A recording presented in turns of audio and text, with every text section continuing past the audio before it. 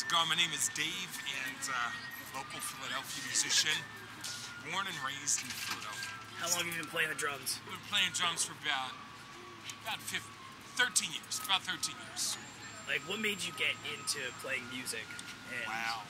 You know what? I remember as a kid just hearing rhythms. Some of the most intense rhythms I've heard was either on the streets or somewhere on the radio. Most likely, I don't know, jazz, pop, rock, soul. But it's kind of been haunting me for years. And well, I just kind of got into it. I've been surrounded by great percussionists for the past 13 years, and I went with the flow. Yeah. So what makes you keep coming out here and doing this? Wow. You know what? Well, first of all, I have my days free. Yeah. Second of all, I got to sharpen my skills. Actually, what I do, audio engineering, I do a little bit of, debt collections. We're not going to get into that part, though. A little mixing, a little bit of graphic design, and I'm actually with the label In Secret, which is Hauptman.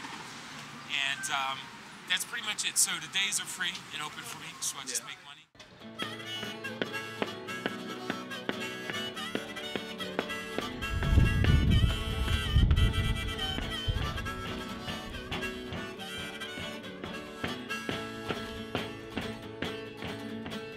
Here I come, baby, it's only thought in my head. So many miles I am driving. I'm a trucker by profession and a lesbian by choice. The pedals to the metal, exhilarating through affection.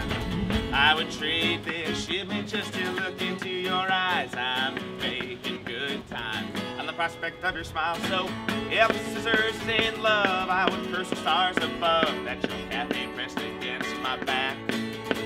That your ankle ain't between my breasts. Your feet aren't wrapped around my neck. When did you start playing music? When I was like 16, like around that area, yeah. I used to go to like punk shows and like I started punk bands and really? Played in punk bands and shit like that. And then when I was 18, my uncle who plays guitar and stuff and writes songs, he was just like, you should learn how to play an instrument because you're not going to college. And I was like, that's a good idea. Hey.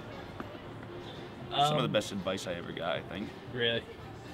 If you had advice to give to other people that are like busking, doing stuff, like what would you say? Like, I don't know. Like, stay the fuck off my block. No. With the outcome of fate.